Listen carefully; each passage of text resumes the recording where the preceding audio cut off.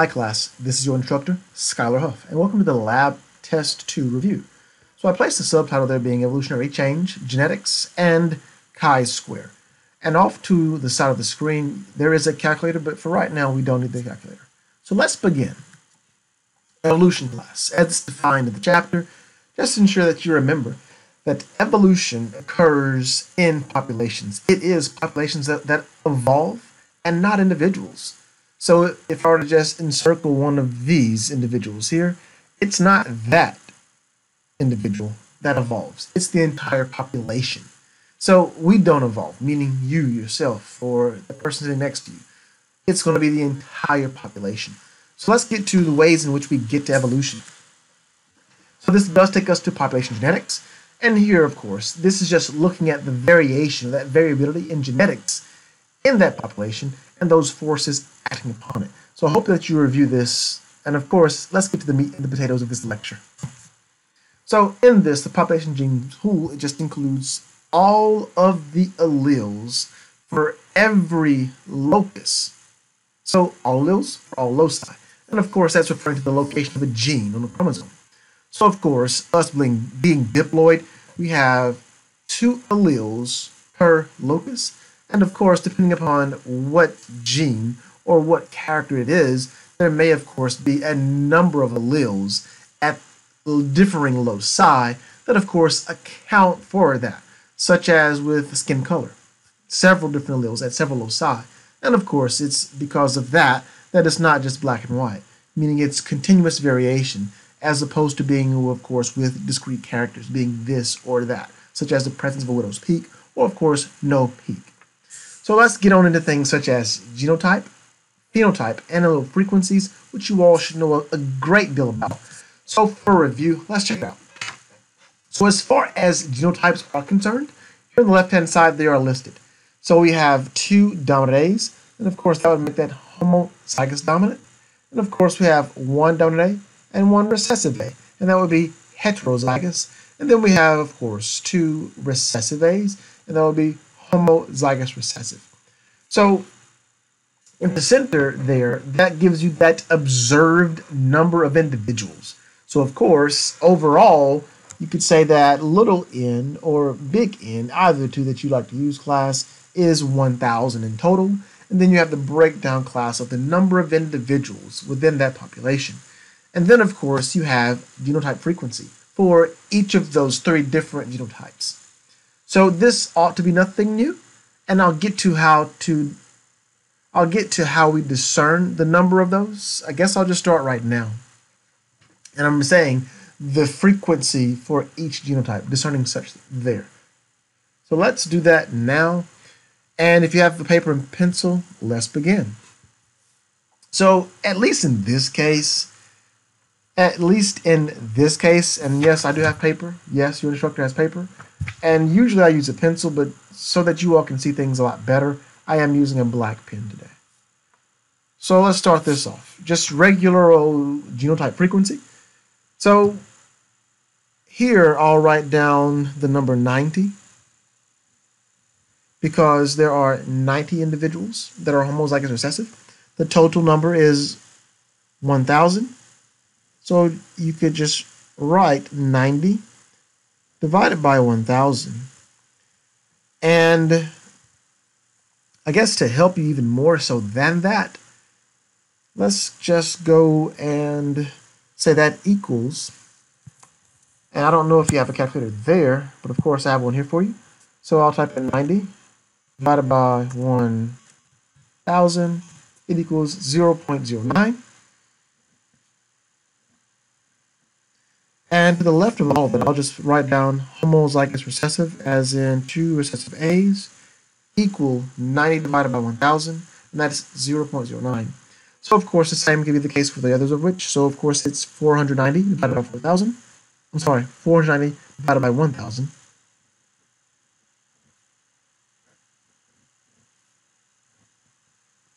And that would be for homozygous dominant. So to the left of which I'll write homozygous dominant. And I'll clear what's there and write down, type in 490 divided by 1,000 equals 0.49. And lastly, it is 420, which is heterozygous, divided by 1,000. And just make sure out to the left you have an A that is dominant and an A that is recessive for heterozygosity. And then, of course, do the math. So that's 420 divided by 1,000. And there we go, 0.42.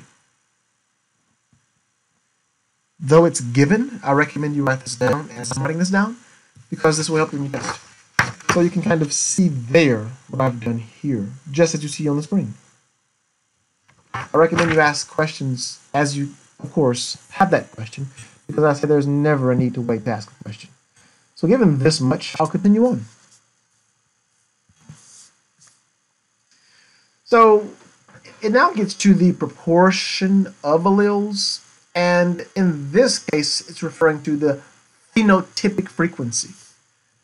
So when I get to phenotypic frequency, and I'm going to write backwards here genotype frequency, because we just wrote out the genotype frequencies. So I just wrote down genotype frequency at the top. And here it just says phenotypically, that's what you see. And with that, of course, it just says that it's going to be 910. And if you're wondering why it says 910, so let's just type in 490 plus 420. And that is how that 910 was, of course. I guess you say calculate it. So to the right-hand side of this, I'm going to write phenotype frequency.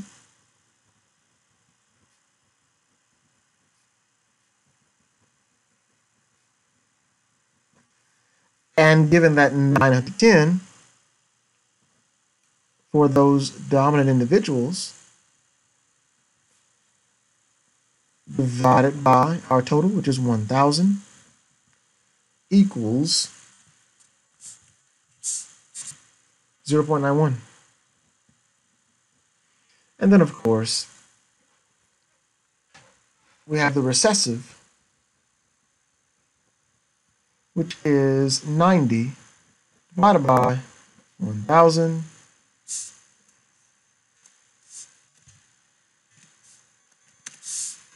giving us 0.09. I'll move my calculator out of your way to ensure that you kind of understand what I'm getting at. So the reason I'm doing this part, because this is not genotype frequency. This is those that are phenotypic, such as mid-digital hair, or even, I guess I'll say, detached earlobes, meaning phenotypically what's seen is that there were 910 individuals because you had to add together, of course, those that were homozygous dominant and those that were heterozygous, at least in the case of course, complete dominance. So I hope this was a pretty good review. So let's get to other parts of this and we'll finish this lecture up pretty soon. So now on to allele frequency. So this just deals with those individual alleles, and we're not going to do any calculating here. But just keep in mind this is the actual allele, and just keep in mind that it takes two alleles to, of course, create that genotype, and it takes a genotype to, of course, get to some phenotype. So I'm not going to go through how to calculate this necessarily because I think that you all can, but of course, the same thing. You take 1,400 and, of course, divide it by 2,000, respectively, of course, be 600 divided by 2,000 to get that 0.7 and that 0.3, respectively, for the dominant A and the recessive A. I'm not going to do this again because I think having done it twice, you all can do it. If you cannot, hey, just tell me. So next up, of course, is where we're going, at least as far as what you may not have heard yet unless you've gotten this far in what I call your given lecture. So here it says frequencies of alleles and genotypes in a population, they do not change from generation to generation unless there is influence class from some other factor outside. So if in fact class population is in genetic equilibrium, there will be no net change in allelic or genotypic frequencies over time. And in fact, if there is no change in allele frequencies or genotype frequencies, the population class is not evolving. In other words, class, if either the allele frequency changes or the genotype frequency changes, evolution class is occurring. So I won't necessarily go over how this was developed. What I will get to, of course, it was by both Hardy and Weinberg that, of course, mathematically got to the expected frequencies of genotypes that were at equilibrium. And, of course, it's by using those phenotypic frequencies to calculate the expected genotypic frequencies and allelic frequencies in individuals who reproduce sexually. So in other words, what we'll now get to, class, are calculating what would be the expected frequency for both genotype and phenotype. Genotype and allele frequencies. So there are two equations for this called the Hardy-Weinberg equilibrium or Hardy-Weinberg principle. So on your paper, write these out because you will use these throughout the rest of this lecture overview. So allele frequency, the first of two, is for Hardy-Weinberg, P as in Paul plus Q as in Queen equals 1. And again, that is for allele frequency.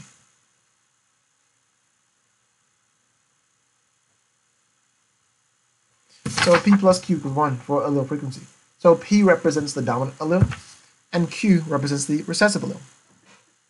And of course, given one or the other, class, as you see it here, given, of course, Q, you can find P. And of course, given P, you can find Q. I.e., if you know either of those two values, class, by way of mathematics, you can find the value you do not know. Secondly, class, by way of the Hardy-Weinberg principle or equilibrium, we can then, class, get to those expected genotype frequencies. So the second of two equations, class, is P squared plus 2PQ plus Q squared equals 1. And that is for genotypic frequencies. So I'll write down genotype frequencies, or genotype frequency, excuse me.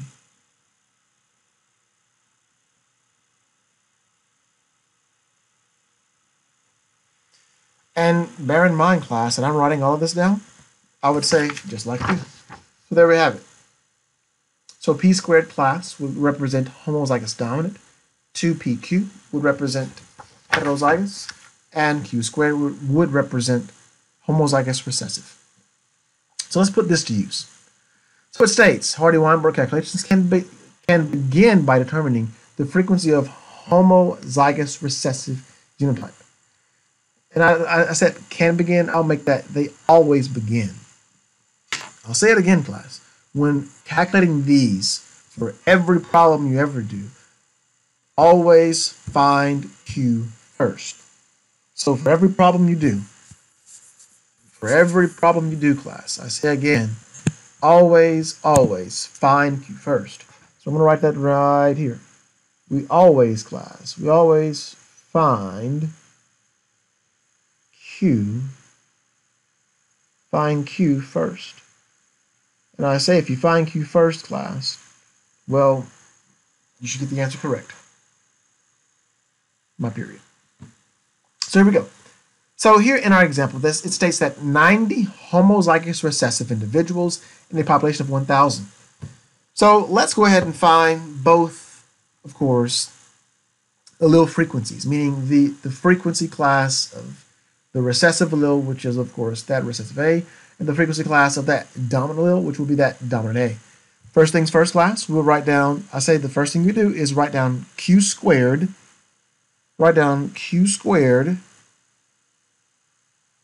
equals 90 divided by 1,000. So I'll pull over the calculator and type it in. So 90 divided by 1,000 equals 0.09. So now that you have Q squared, we haven't found Q, you all. So to find Q, we would take the square root of Q squared.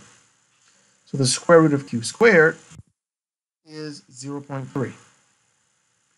So you can write down now Q equals 0.3. Given Q, we can find P using the allele frequency equation. So, of course, 1 minus 0.3 equals 0.7. So, of course, P equals 0.7. So you've now, class, calculated the allele frequency for the dominant and recessive allele. And in the event that you were to have to calculate the genotype frequencies, let's begin now. So P squared would be 0.7 squared. So that would be 0.49. And then 2 times P times Q is nothing more than 2 times P, which is 0.7, times Q, which is 0.3, which is 0.42, which I almost forgot. And then lastly, to find, of course, Q squared, it will be simply 0.3 squared, which is 0.09. And to check your answer, class, you have the equation. P squared plus 2PQ plus Q squared equals 1. So we have Q squared here. So let's add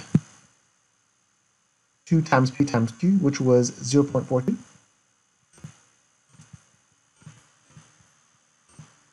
Plus 0.49, which was P squared. The answer is 1. So your answer is correct. Let us now continue with the rest of this to get finished. I have the answer, class, to what we just did. So if you missed anything, it's all right here for you. Reference this as much as you like. And this is how your textbook does it. I have not done it in such a way before, but if this does help you, make use of it.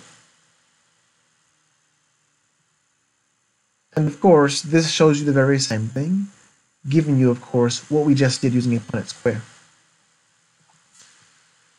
So there are 5 conditions that must be met, class, for a population to be in Hardy-Weinberg equilibrium, or genetic equilibrium. I won't get to this so much as now because I'll focus, class, more so on what's on your lab test. But I would say this is theoretical because it says it seldom occurs in the natural world. Well, why? Well, one reason is because there's no natural selection. And another reason is because rating is random, of course. At least for this condition, class, of course, meaning to be met, to be in equilibrium here. And even, class, it says no net mutations, and I'll hush on those. Because I think you now can see why this is theoretical and would seldom occur. Because, of course, those things, class, likely are not going to be met in any population. So let's go to our first 3 examples. So in this example, called example 1, it states, in a given population of 600 humans on a remote Pacific island, 120 individuals have the phenotype attached earlobes, which is a recessive genetic trait. So the question asked is, what percentage of the population is homozygous dominant for the trait? So, as I mentioned before, class, we find Q first. So, to find Q, you would write down, class, Q squared equals 120 divided by 600, and that's 120 divided by 600.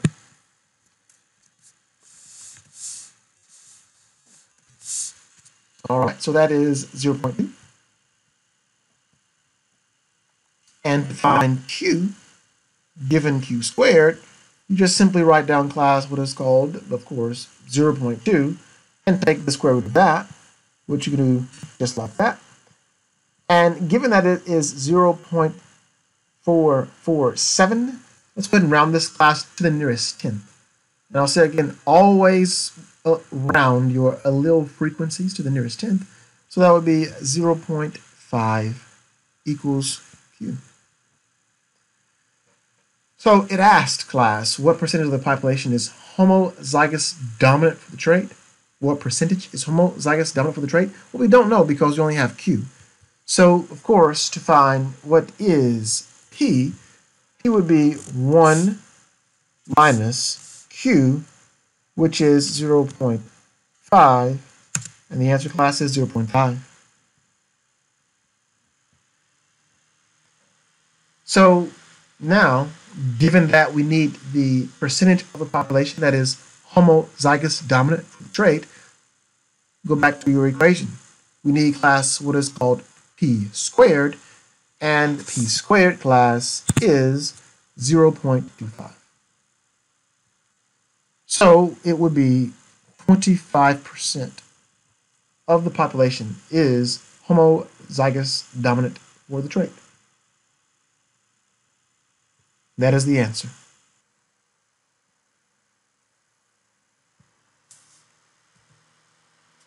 So there you have it. 25% is your answer. Let's move on to our second of three examples. So here in example 2. In a given population of wild Mustang horses, brown hair is dominant to blonde hair.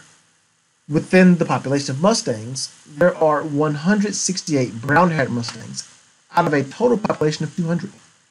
It asks now, what is the predicted frequency of heterozygous brown Mustangs? So let's find out.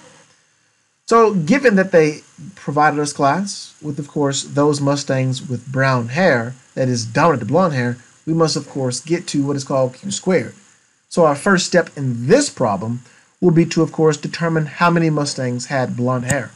So we would take and subtract from, of course, 200, what is 168.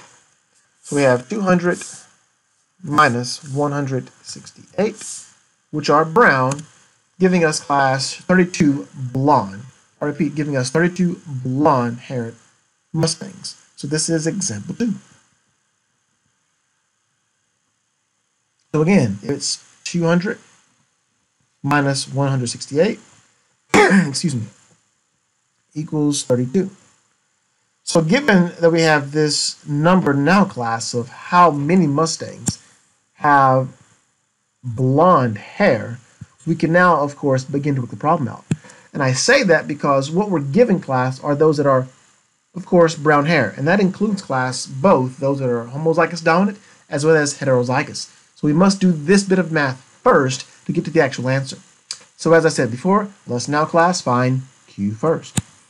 So to find Q, and I'll take this and put this maybe up here in the top left. Q equals, or at least Q squared equals, 32 divided by 200. Now let's type it on in. Well, it's already there, so 32 divided by 200 equals 0.16. And since we have Q squared, let's now take the square root of Q squared to get Q, and that is 0.4. So to find P, given Q, it should be 1 minus 0.4. So P is 0.6. So we were asked what is the predicted frequency of heterozygous brown Mustangs. And that takes us back to our equation for genotype frequencies. So this would be 2 times P times Q. So that would be 2 times 0.6 times 0.4. And that is wrong because it's not 8.24. So let me type it in. 2, excuse me, times 0.6 times 0.4, and that gives us 0.48.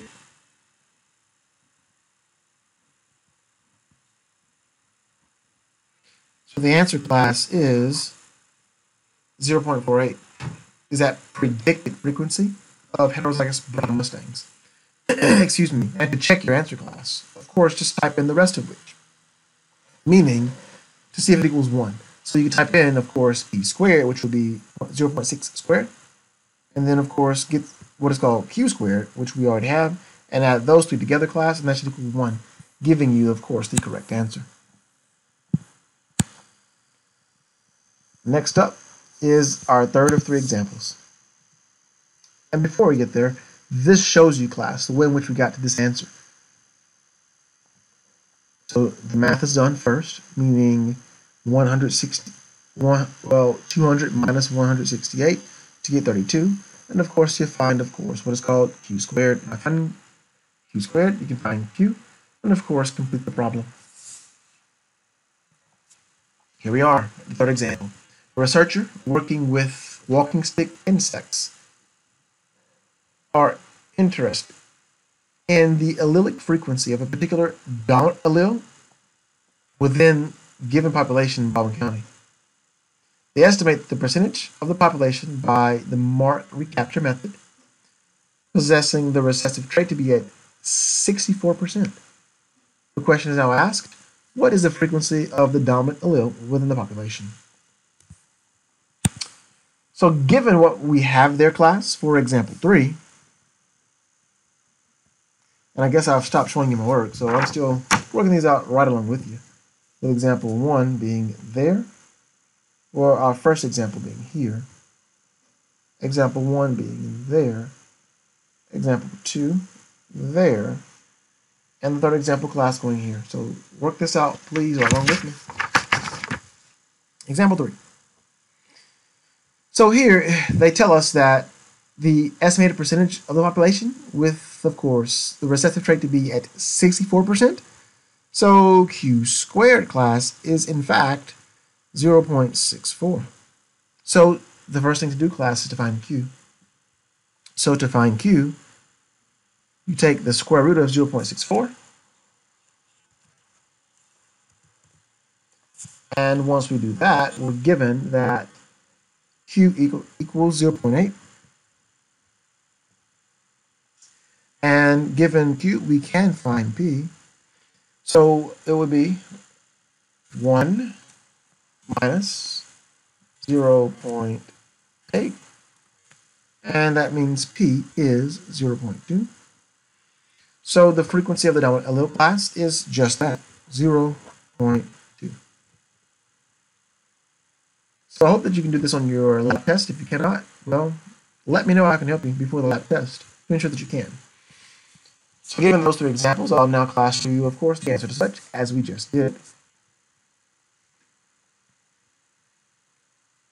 And of course, p equals 0.2. That is, of course, the frequency for that dominant allele.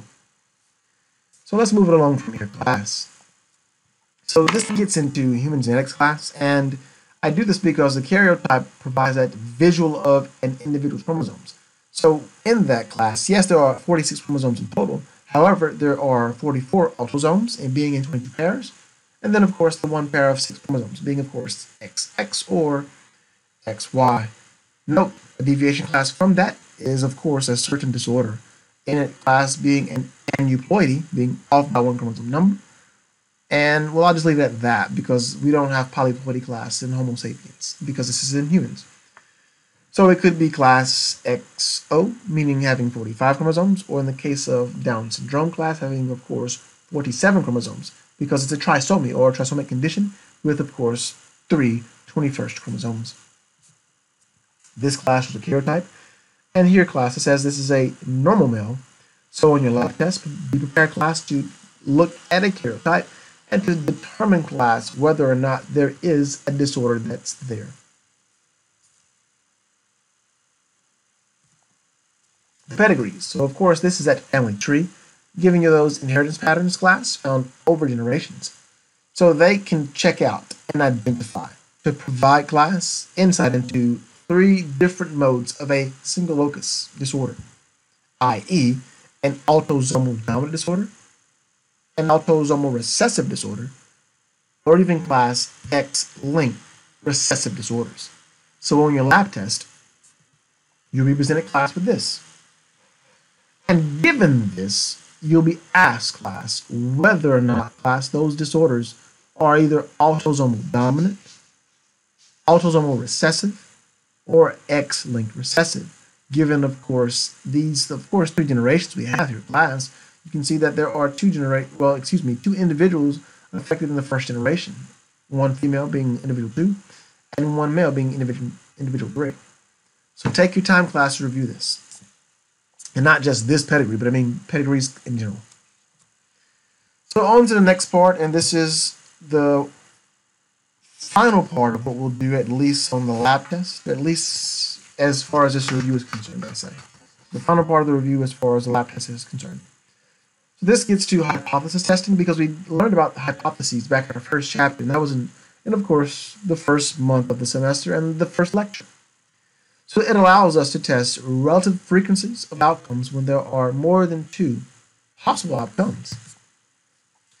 So for the chi-square statistic, and this is across all n individuals, well, all n observations, but of course the chi-square at n-1, and n-1 in this case, class, refers to degrees of freedom, and I'll do that in a moment. But of course you take the sum of the observed minus expected squared divided by expected. So I'll give you, class, what you need to calculate this. But I say again, it's observed minus expected squared divided by expected, the sum of those to provide us with that chi-square statistic. And one thing to add to this, since we're going through it, I'll say if in fact, class, your chi-square value, if chi-square is greater, if your chi-square value is greater than the critical value, if the chi-square value is greater than the critical value, that then means, class, you can reject. That means you can reject, class, the null hypothesis, known as H0. And then, of course, you could accept one of those alternative hypotheses.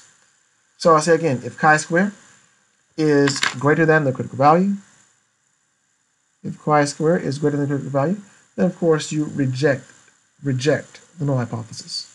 And typical of which, class, is for that null hypothesis to state that there is no difference, class, that there is no difference.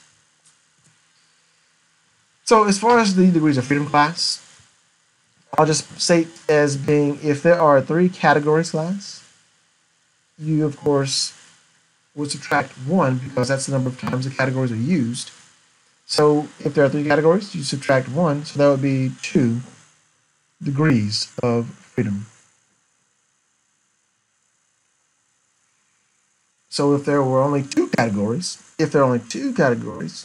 2 minus 1 would of course equal 1 degree of freedom. So I'll help you with this, class, and give you a lot of information that you don't have to necessarily remember for your lab test.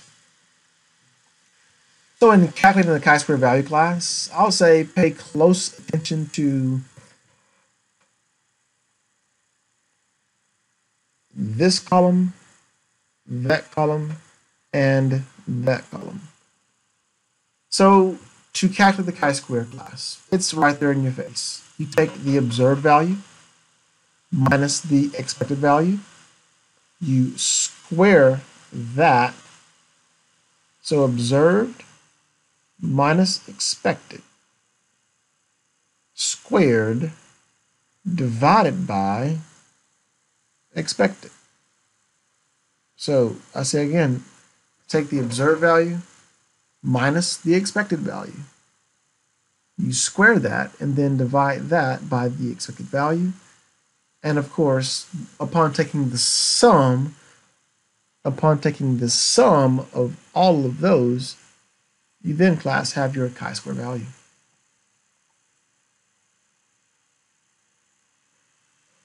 And I'll show you this in just a moment, class.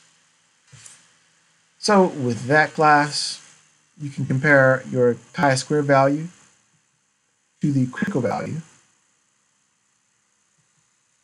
And upon doing that, you can make some determination. For instance, let's get to this smaller example.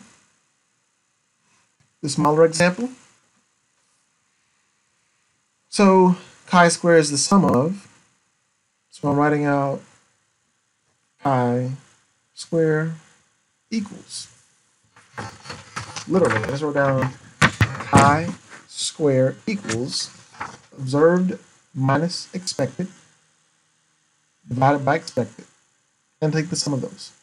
Let me step back just a bit. So this example class is about, of course, children. You say children? Yes, children. So this is for the number of expectant families. So with all of these families class, they would like to know what is the probability of having a boy given you have no children. What's the probability of having a boy given you have one boy? And what's the probability of having a boy having two boys? And if you look closely, class, here, that probability is not different given either of those conditions. So here we go. So it's observed minus expected divided by expected. So let's go. So it's 530 minus 585.3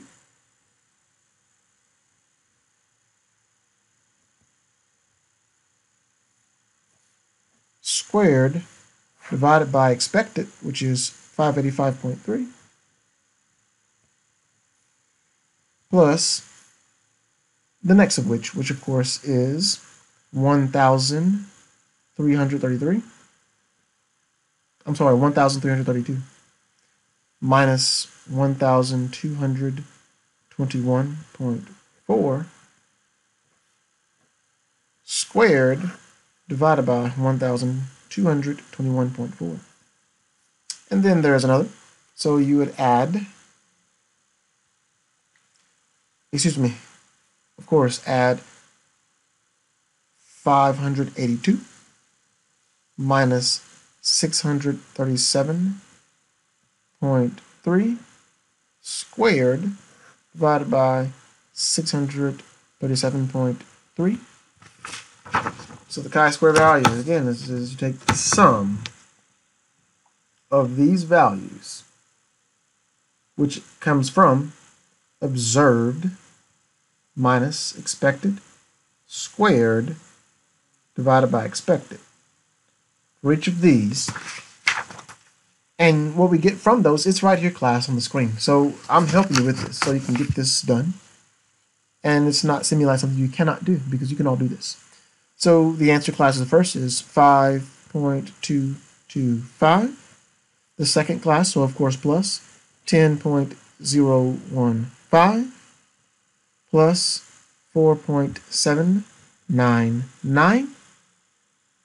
And that provides us, class, with a chi-square value of 20.038.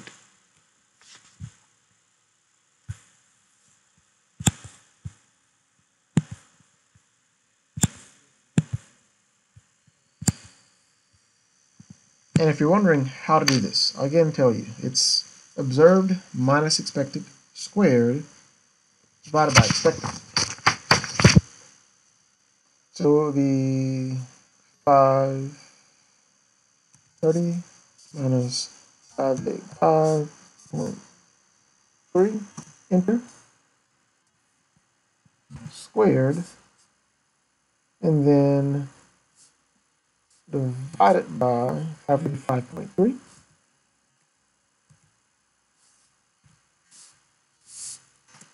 And there's the answer, 5.2248. So you can see where we rounded.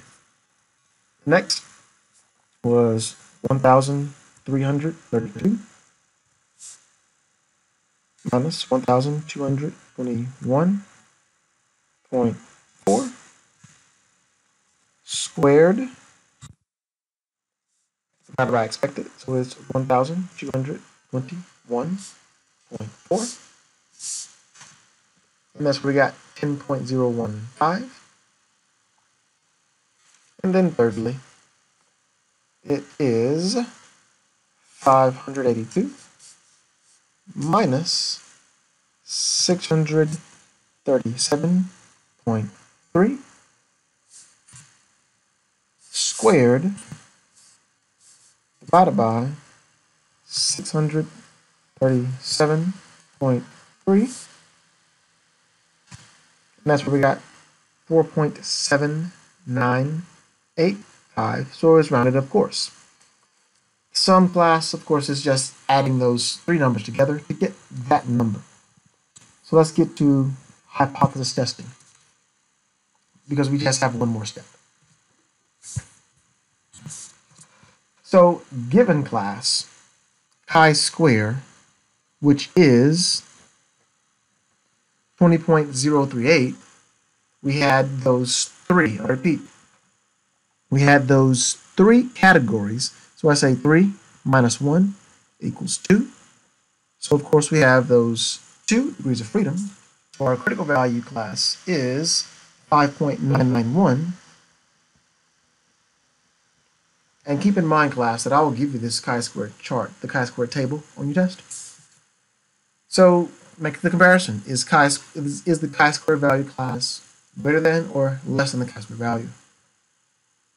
It's most definitely greater than, class. So you would reject the null hypothesis that we saw, class, in the data. That we see, class, of course. That, of course, if in fact, class, there's a difference, you can say that there is, class, something that work here, because what we're seeing, class, is not anything more than we would expect. Because of course, it does not change that the person will have a boy or a girl, class, given the sex of their child, if they even have had a child already. It's all random. So this has been your instructor, Skylar Huff. And if you need any help, please ask. And of course, I did some writing out and scratching out, but there is what I did here. And on the test, you'll be given the very same, as well as, class, an on-screen calculator for all calculations. So if you have any questions, please email me, call me, or even stop by the office with an appointment.